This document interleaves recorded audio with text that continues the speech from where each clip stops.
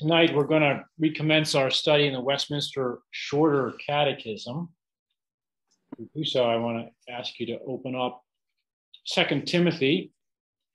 We're reading there from chapter 4.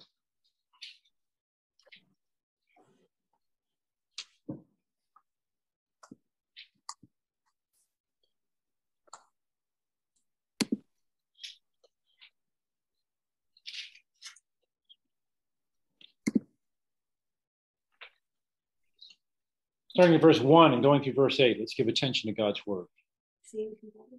Or no, Windows B5. Windows B5. No, Windows B5.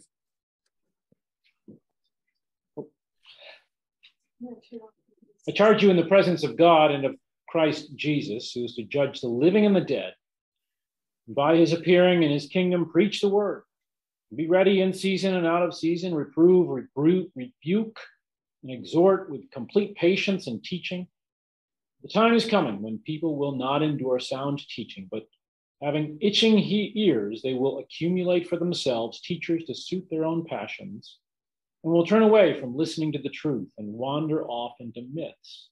As for you, always be sober-minded, endure suffering, do the work of an evangelist, fulfill your ministry.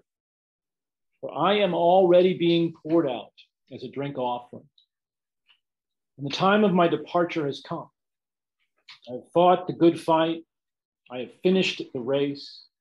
I've kept the faith.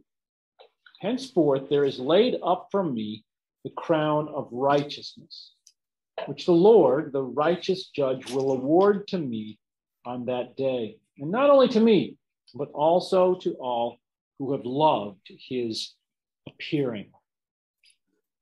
That's from the reading of God's